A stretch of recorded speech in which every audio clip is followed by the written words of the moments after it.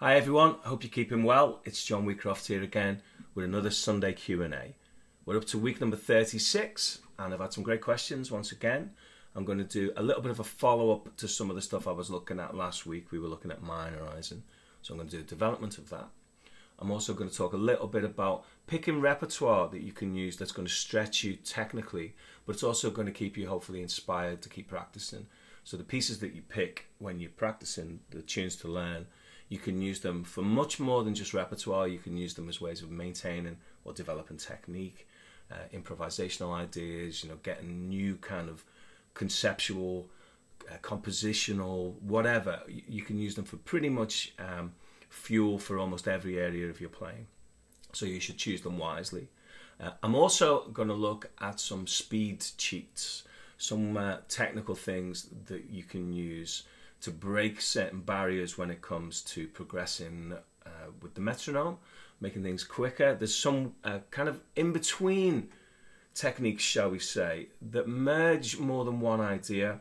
So if you're someone that thinks of legato and staccato as two independent and separate things, then this might be interesting for you because you can kind of mix both feels. You can mix things that are all picked with stuff that's got more hammer-ons and pull-offs in, to create an approach that's technically possible to play things pretty quickly, and also because you've got these micro rests, it allows you to keep an idea going. It's really good for stamina, it's good for articulation, and so on. And it's used by a surprising amount of players actually. If you're someone that thinks you're either a player that picks everything or a player that hammers and pulls most things, well, you may be surprised to find that a lot of the world's greatest players are somewhere in the middle. So we'll be looking at that. So as always, there's a piece for you. So I'm going to play the perennial jazz standard, The Days of Wine and Roses. And I always like to have a little bit of a theme with these things. So this week's theme is just going to be guitar and bass. There's no rhythm part at all. And that allows me to play a lot more like chord melody. I'm trying to, in this instance, I'm going to try to mix the two so that the two are not two separate things. It's not like you play the rhythm and then you play a solo. In this instance, I'm going to try and blend the two together. So as usual, I'm going to do 3 takes and pick the best one. I'll see you on the other side of the tune. I hope you enjoy this.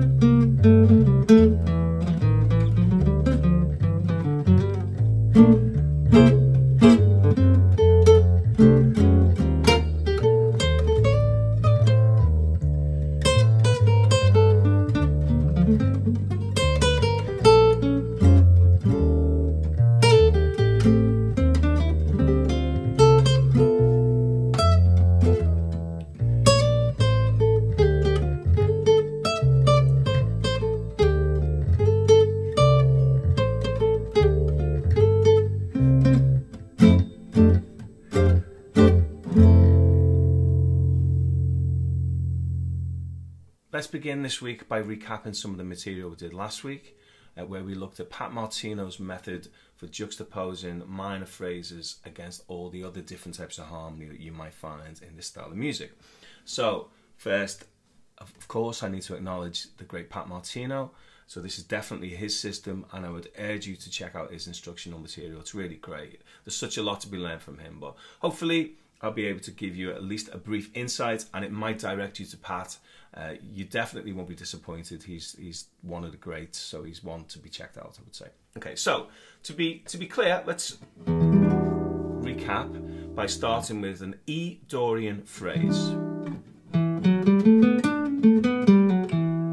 Okay, so that's a really, really short phrase in the key of E Dorian, coming from D major. So we go root, second, third, fourth, fifth, seventh, sixth. So in this instance, there isn't really any like chromaticism going on. But of course we can always add it. But I just want us to have a very, very short phrase that we can all get our fingers around. So I can use this as a teaching device. Of course, when we use these things in practice, I want you to kind of play around and find your own phrases, extend them, modify them, change them, do whatever you will. Okay, so that's our phrase. Close them, yeah. Find that anywhere that you can find that. Okay. So against an E minor, we're going to play naturally in E minor.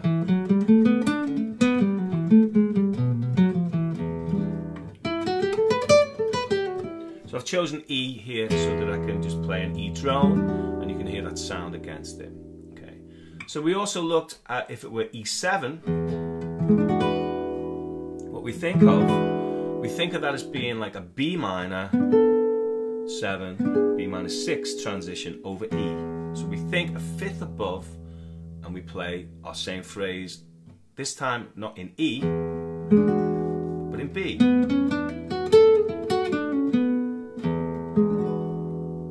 So that's the exact same phrase,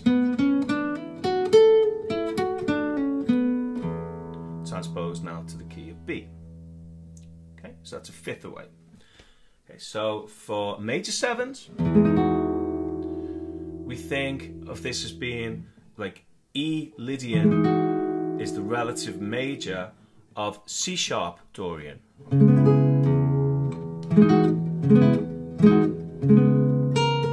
The colour tone there equals the raised 11. So in this instance, I think C sharp.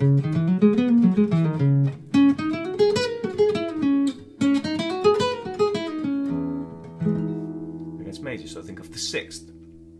Okay, for E half diminished, we think of this it's like a G minor over E. There's our G minor.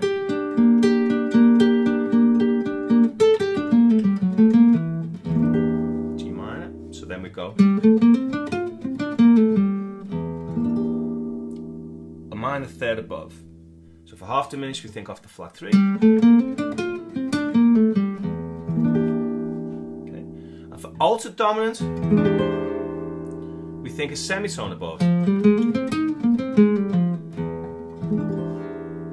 So we think in this case F. That's going to be slightly tense.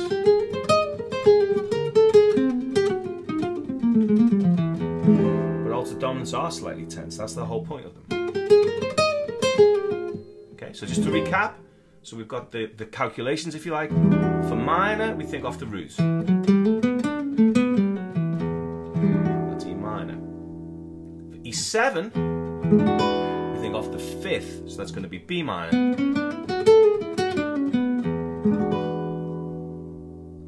For E major or E Lydian, we think off the 6th.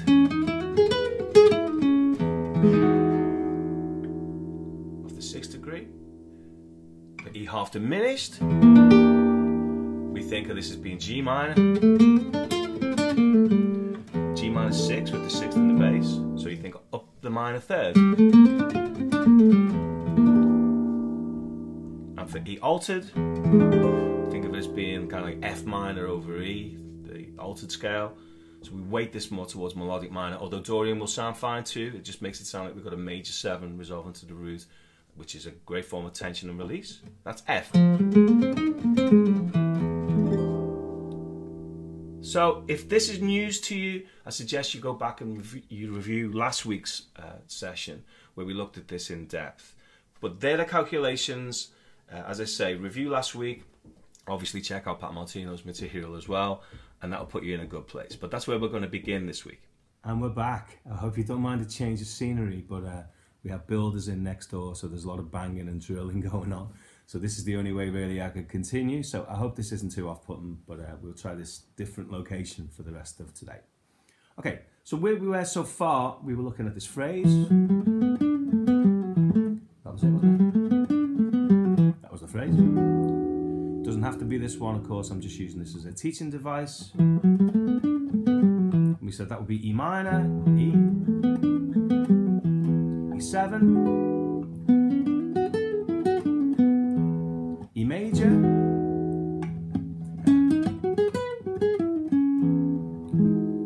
E half diminished, and E altered. Okay, so what we're going to do now is we're going to juxtapose those same phrases against a 2-5-1 chord progression. So we begin with a minor 2-5-1 chord progression. We do this in the key of D to allow us to use some open strings. E, A, D minor. So the 2-5-1, just so that we're sure what that is E minor 7 flat 5, A7, D minor. Now the way that Pat would think of this is for the E half diminished, he thinks G, as we've discussed before. For the A7, this is A altered, we get now B flat. And then for D minor, D, naturally. So I'll play this with the open strings. I'll play here.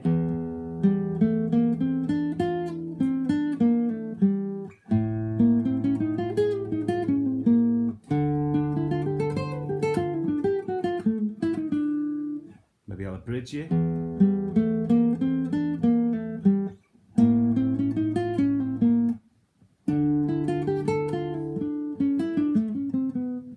Making sense? So he's thinking of it as being, instead of it being an E half diminished thing, followed by an A7 thing, followed by a D minor thing, which is 3 completely different types of chords, he thinks of it as being number 1, G minor, number 2, B flat minor, chord 3, D minor.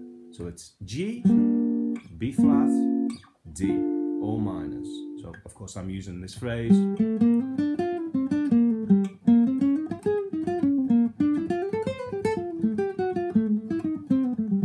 But you can play whatever you want, you know. So on and so forth. So that's how we think, or one way we can think against minor, we can think of it as being upper minor 3rd, upper major 3rd. So that's what we're doing here. So we're thinking G against E half diminished, B flat against A7, D naturally against D. Now we can do the exact same thing against major 2-5-1. So now we have 2 choices here. Right, so one of them is to maintain that minor 3rd, major 3rd move, and then we end up with an unusual scenario where we're playing Phrygian mode against the dominant 7. But let's go for the more conventional route first. Okay, so if this were major, we could play E minor against E minor, of course.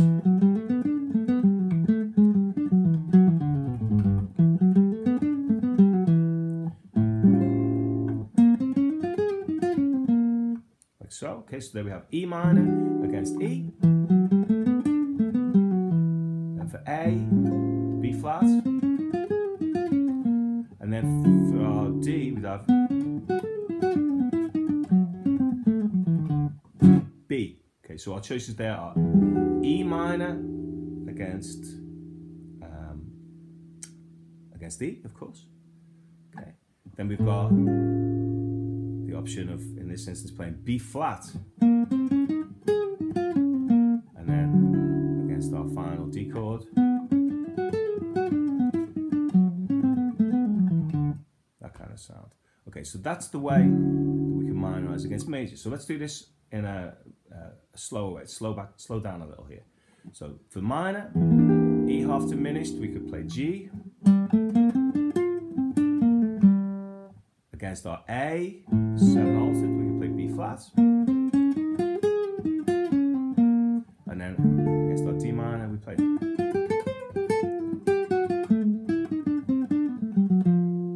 kind of idea. Okay, in the major form, against E, we play E.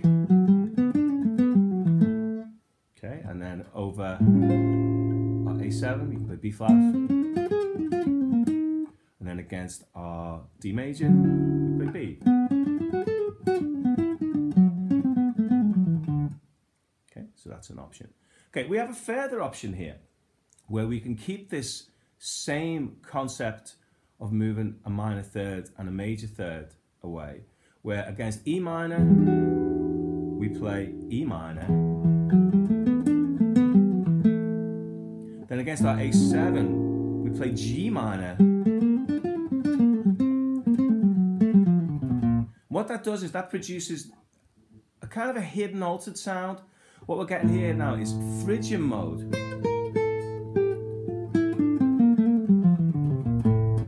Against an altered 7. Now, but what we're doing is we're repurposing the notes. So in this way, what we get is root, flat 9, raised 9, 4, 5, raised 5. Sound. And then of course that gives us E minor against E minor, G minor against A7, and then again we go up a major third for B minor against our D. Hope that makes sense. Now that's less common, but it's definitely still used. You know, you'll definitely hear those kind of phrases.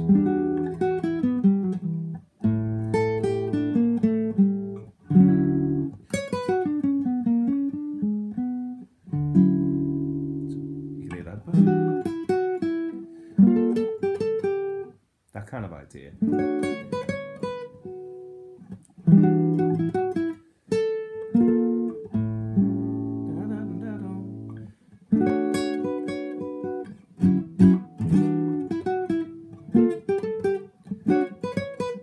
what's happening there? We're playing Phrygian mode.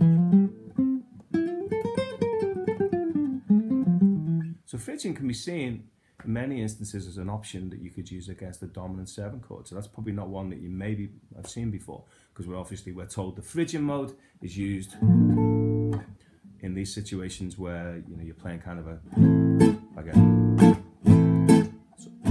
Spanish minor type sound. But in a lot of instances in jazz, it's used predominantly over dominant 7 chord, like for example the tune.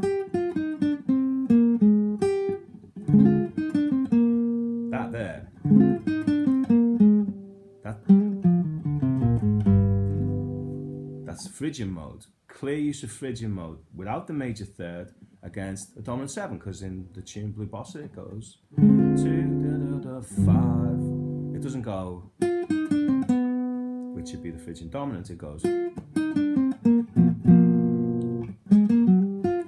in this instance, the minor third is functioning as a raised 9. So that's going to be a way to approach minorizing with those lines. So we have the idea of upper minor third and upper major third. And you can do this with any phrase, of course. I'm only using this phrase as a teaching device. One of the things that I wanted to talk about this week was about using pieces to work on technique. So you can work on technique just in a purely exercise-based way. In fact, we're going to look at some exercises in a moment based around picking ideas.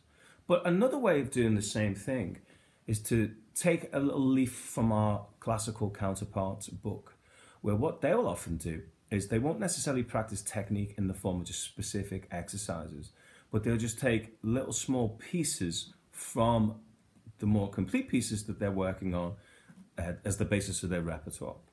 So we can do the same exact thing. So one of the things that I've been doing in recent years when I work on technique is it's much more fun and more engaging to actually play real music. I guess it's one of the advantages of lockdown, where if we're not preparing for gigs, then you can now use this as a way of taking all the pieces that you've always just wanted to learn how to play just because you want to learn how to play them. You know, it doesn't necessarily have to be that specific goal in mind, like you need to learn it for a gig. So what I've been doing is taking things that I find challenging and stretching, and I use them as like little etudes rather than working on scales and arpeggios and all that other stuff. So I've been working on Rhythm Future, the Django piece. I may have mentioned this the other week. In fact, I've recorded Django's Waltz as one of the tunes in these Q&A sessions. The only reason I was practicing that tune was because it was a great way of working on technique and increasing the speed on the metronome. I've been playing a bluegrass standard in preparation for some other stuff that I'm doing, Blackberry Blossom, and just for fun with technique practice is just see how fast I can take it on the metronome. You know, can I get it up there into the 200s, 250s, 300s even? You could take, you know, if you're a jazz player, then any Charlie Parker head. There's millions of them, you know. Learn Donna Lee, learn Confirmation, figure out you know, any of those tunes, you know, figure out Scrapple from the Apple. You know, it's not easy, you know, those licks are not necessarily so easy. It could be, you could take something from the classical canon. You know, one of the things that I use as a teaching device is perpetual motion, the Paganini thing. You don't necessarily need to learn the whole thing as well. The first 4 bars serves as an amazing workout for alternate picking or whatever it is that you happen to be using at any given time. You know, so it's helpful if you pick things that you really, really like the sound of and that are going to keep you engaged from a kind of musical perspective, rather than just doing things where you're going up and down scales and the like. You know, the thing with those, they definitely work, they function, but they can be kind of, I guess in a way, they're not musically fulfilling. Whereas if you learn, you know, The Head's Got a Match by Chick Corea, not only is that going to stretch you technically if you want to play it up to speed, but it's also musically complete as well. So we're also working on other aspects of our playing. Now, of course, you could, if you wish, and I guess this is the ultimate here, you could compose your own pieces. So I've got a couple of things that I've written and recorded that were sort of on the edge of what I was capable of playing. In fact, if anything, just beyond the edge of what I was capable of playing. So the very nature of the fact that I've written this part and I needed to record it and perform it has meant that I've had to stretch my technique to be able to do so. So you may find that if you can't find like the perfect thing out there from someone else's music, then you have to start composing these things yourself, which is actually a really, really good thing. The advantage, of course, of playing things from the sort of the canon of whatever genre of music that you're working on is that something that you might find particularly easy or will have or areas that you might find tricky, well, they might be the areas that are being stretched in this other piece that's written by someone else, say. So for a couple of years, I used Frank Gambale's Chop Builder for warm-ups and exercises for no other reason than I just wanted a break from inventing these things myself. And I thought, well, it'd be good to see what someone else uses, you know, in this instance. And in a way, the beauty of that is you can kind of rest the creative side of your imagination in a way. You don't necessarily have to be imaginative. You just kind of play what's already out there. The thing about it is, though, if you do create these things yourself, then you know what you need to know more than anyone else. So you might get lucky and someone else might devise a whole workout of things to practice that just happens by accident to hit all the areas that you need to work on. But much better if you design this yourself. The other thing I've found with this is you need to keep mixing it up. It's like any kind of, I guess, like an exercise plan. You do the same thing all the time, you're going to get bored of it, you know, and then you're probably going to commit to it less and do it less often. So I've got kind of a vocabulary and repertoire of these kind of pieces that I draw from. So if I want to practice technique today, I'll just pull any one of them out the bag and go, okay, well, I'm going to practice, I don't know, some Charlie Parker thing, Blues for Alice, shall we say. And that's going to be my technique. That's my chops workout for today. Or I'm going to work on Django's Waltz, or I've got a piece myself called Friday's Tune, which is in 5 and it's fast and it's tricky. I might play that. A, it's fun. B, it's musical. C, it's working on my chops and keeping on top of my technique. So that's my thoughts there something that you could do is create a little hit list of things that you've always wanted to learn to play. And even if you break it into 100 sections and you approach it over an extended period of time, so long as you get there in the end, it doesn't matter how long it takes to get this down. Everything seems to have gone quiet next door, so I'm going to take a chance and see if I can get through this without a drill going off. So wish me luck. Okay, so Francesco sent me a question about playing faster lines. So I thought I'd share some of my tips about playing quicker stuff. So let's begin with a phrase that's very similar to what we've just looked at with the Pat Martino ideas, but to extend it over a greater range. Right? So play this a little bit slow to begin with. So this is going to be in the tonality of B minor Dorian, and the phrase will be.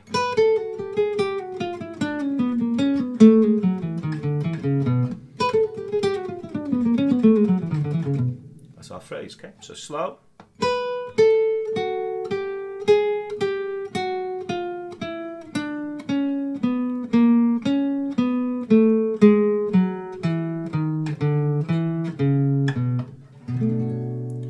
Coming from B Dorian, but it's got some chromaticism in there. But let's just take the very first section of that.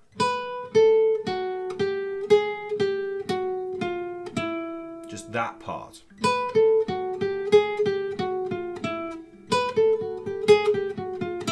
Okay. Now there was a time that I considered incorrectly that there was only really two types of guitar players. There was players that would pick everything, and the players that were more legato, that would just hammer and pull. And you were either one or the other. And I think I was definitely a hammer and pull guy rather than a pick everything guy. And that was kind of fine when I was playing electric guitar with overdrive, although I was always really, really fussy about tone. If I didn't have quite the right amount of compression or the right amount of gain, it made things really, really difficult. Then I made the transition to playing more acoustic-based styles and styles where you play with a cleaner tone, and realised that all this legato stuff just doesn't work, or didn't work for me. The notes didn't have enough projection, there wasn't enough push on the sound, I couldn't really make things speak. So I had to really revisit my picking technique. And then I watched the video of John Scofield at one point, the one where he's given a masterclass listing the scales and modes that he uses and so on. Really, really great. A fantastic thing, and that would have probably been about 17 or 18 years of age when I saw that, 18 maybe perhaps. And he talks about it where he says he's got terrible picking technique. So what he's done is he's found a way of making hammer-ons and pull-offs work. And for me that was an absolute revelation, that you don't need to pick every note, but also you're not so legato based that you're hardly picking any notes. It was kind of in the middle. And the more I explored this, the more I realised that's what so many great players are doing. That's what Pat Metheny's doing. That's what Paul Gilbert's doing. That's what Yngwie Malmsteen's doing a lot of the time. A lot of these players, they're not picking every single note. When you look really, really carefully, you notice they're not picking every note. So now I've kind of consolidated this into a number of different approaches. So if I were to play this line, let's play the first part again. So it bounces,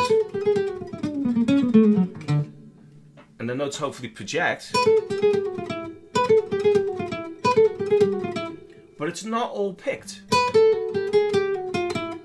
Okay, so I'm going to slow it down and hope that I don't do it differently, because what tends to happen with this now is I don't really think so much and I just pick the notes that I wanted to pick. But the first concept is the idea of picking some or most of the notes, not necessarily all of them. So it's going to be pick, pick, pick, pick, pick, pick, pull. Actually, there's a pull. Pick, pick, pull, pick, pick, pick, pull. So I'm going pick, pick, pick, pick, pick, pick, pick. So the pick's actually going da da da da da da da da da da da da da.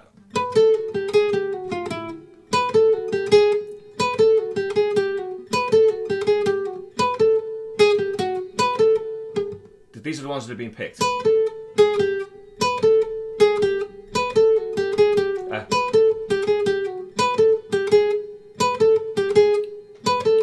They're the only ones being picked.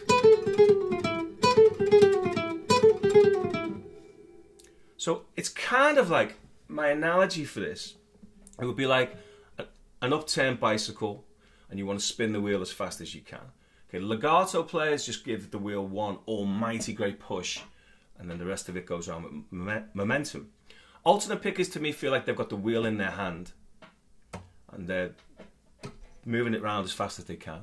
Whereas my approach is to be just pushing the wheel around, picking whenever I feel like, to keep the wheel spinning. That's how I approach this, and that's how I see it. Now, if I were to give this a kind of a system, if that were possible, the idea is it's either to do with creating rhythmic bounces, or it's to do with giving yourself some freedom when you need freedom, meaning it's the penultimate note is usually where we need a hammer on. So, if I were to pick, say for argument's sake, the same tonality, 3 notes per string, say I was going... My picking for this would be pick, pick, pull, pick, pick, pull, pick, pick, pull.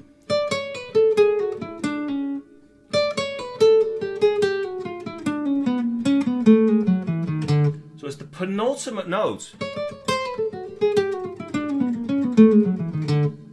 where the pull off happens. So rather than being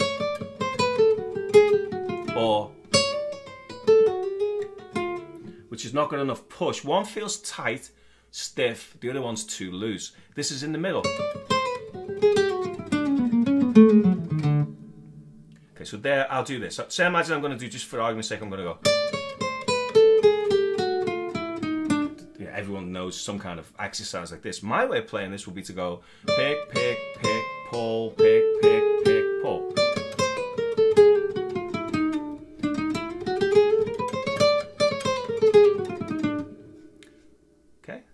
Is that making sense? I hope that's making sense. So it's picking most of the notes. Now sometimes, right there, to get a bounce, I'm including legato within a single string. Now that's an optional thing. Okay.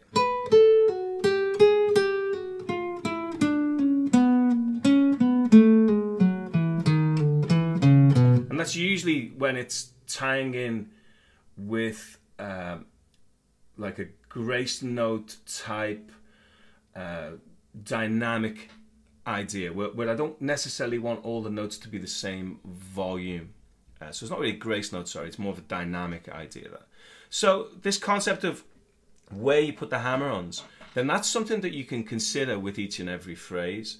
But in terms of as a system, really what we're doing here, my take on this, and I think the take that John Schofield, although it's not super precise, because obviously he's not just playing symmetrical patterns all the time, is it's based around the idea of picking the notes, so say we did B Dorian, until there's going to be a string change. So it would be pick, pick, hammer, pick. Now you could pick that one. Pick, pick, or pick, hammer, pick, pick, hammer, pick, pick, hammer, pick, pick, hammer, pick.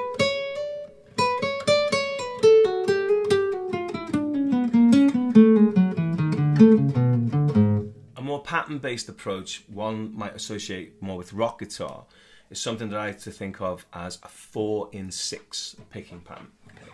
So if we take something like 3 notes on a string, I'll keep it in the same tonality.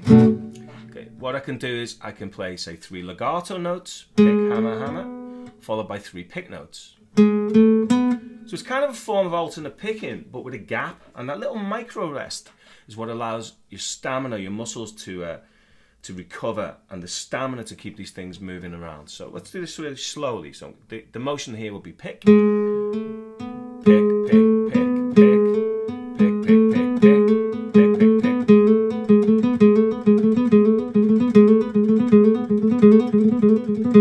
So the pick's going, and the hammer-ons in the gaps. So you could put that through the typical Aldo Meola, Paul Gilbert exercise. Pick, pick, pick, pick, pick, pick, pick, pick.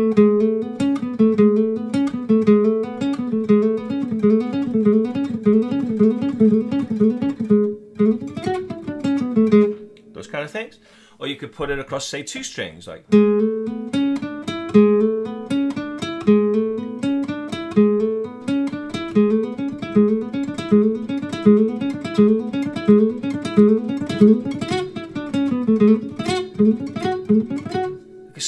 Chaplin type of approach. There's also an idea you can use in gypsy jazz where you play the first and third.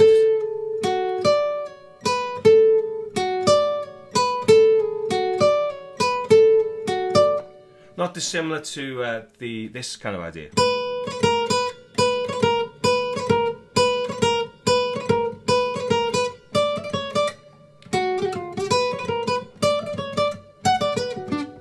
Those kind of things. So that's a concept of almost like the ride cymbal type.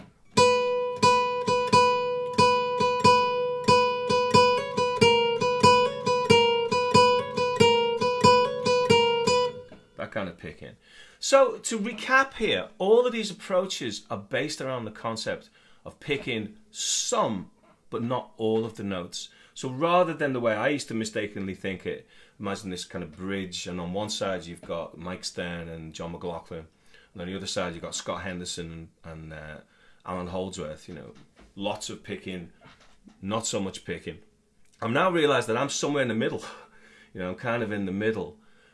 And for me, that's a better place to be, because I've always felt when I picked every note, it felt tight and stiff. And when I played everything legato, I didn't get enough projection, particularly on acoustic guitar. There's a reason why I've picked this guitar today, because I didn't want you to feel as if these things are specific to, you know, electric guitar, you do this, on acoustic you do that. I thought, well, I'll take that out of the equation and demonstrate these things on a nylon string guitar. But I'm hoping if you explore this, what we might call in the middle ground of picking, in between every note being picked and every note being hammered, you might find your place. And for me, this is what allows me, rather like John Scofield, to play things, you know, at a level of speed that's acceptable, and, you know, and kind of keep up with the super pickers, if you like. In a way, so much so that, you know, other guitar players maybe care about this stuff. Other musicians in the band, they don't really care what technique you're using, so long as you can make the notes come out, and you can play with projection, and you can play with articulation, and you can allow the notes to speak. So that's the way that I choose to do these things when I'm picking. Almost never do I pick every single note. Almost never do I hammer every single note. And this also, this is just for the purpose of clarity here, and so I can focus on this area. I'm excluding here things like hybrid picking, which is also another big part of my style. That could be something we could look at in future weeks. So I hope that's helpful. Before we close today, let me play some of those exercises one more time. But I want you to get a really good close-up on the picking hand. I'm aware of the fact that you couldn't really see the picking hand for some of those examples there. Okay, so let me play. I'm going to play them super slow for you. Okay, so the first one was like this, that the lick-based exercise. It was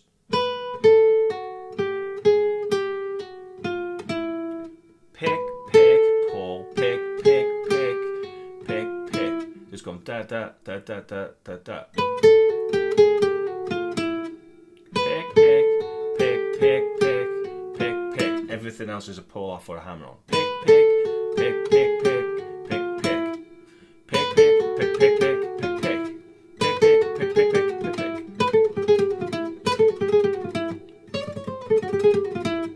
Pick, pick, pick, pick, pull. Pick, pick, pick, pick, pick, pull.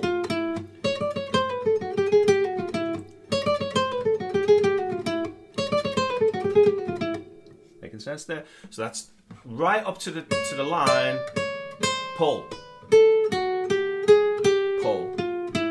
And that's how I get bounce into lines like.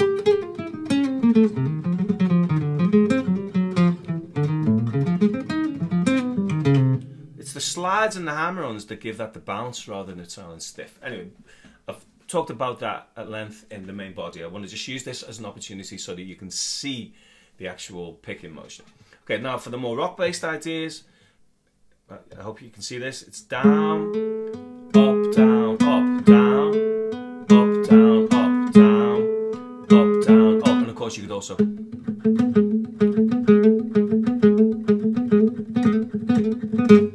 more palm muted things if you're playing more like electric guitar, or if you like the Aldi Meola type sound.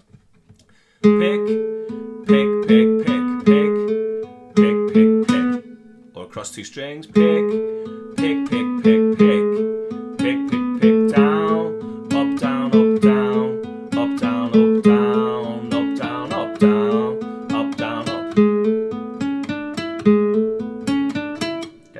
the gypsy jazz things that I played, I think I played down, up, down, up, down, up, down, up, down, up, down, up. With the middle note.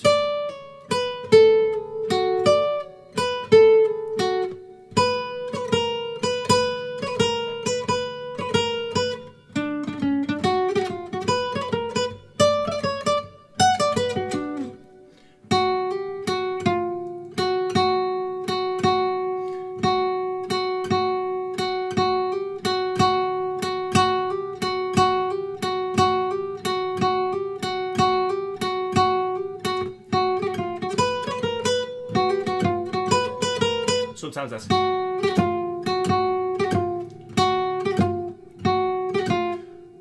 down, up, down. So it's actually catching that on a down. Down, up, down, down, up, down, down, up, down.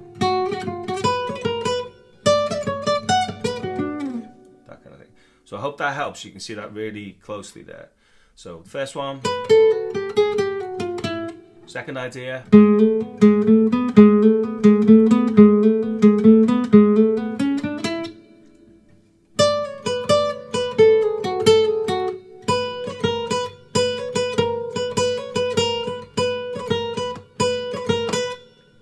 Okay. Thanks once again for joining me for another one of these Q&A sessions. It means a lot that you've got this far.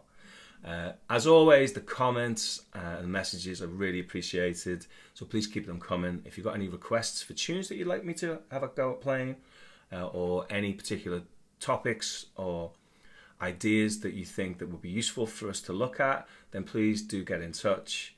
As always, take care of yourself, stay safe, and I'll see you next week for number 37.